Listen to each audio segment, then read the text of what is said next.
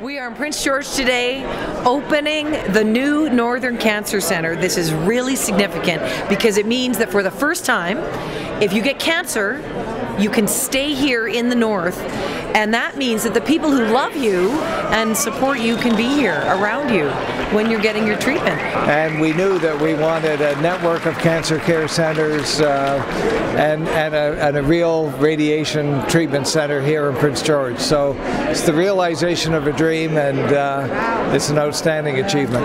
The impact it's going to have on the patients is amazing. One patient came up to me just now and said that the culture shock for having to be in Vancouver when they come from a little town will no longer occur, which is just such phenomenal news.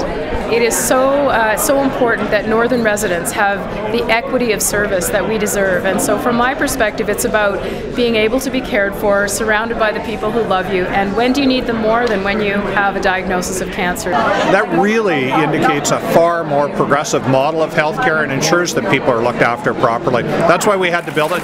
Many said it couldn't be done. You know what? We proved them wrong. We did it. Well, my mom had cancer 3 times. The second time, she survived, and it was breast cancer. And she was treated at the BC Cancer Agency in Vancouver. She lived in Westminster, and it meant that all of the people who loved her were around while she was getting treatment. And I believe it helped her survive. And in her 3rd bout with cancer, she died ultimately.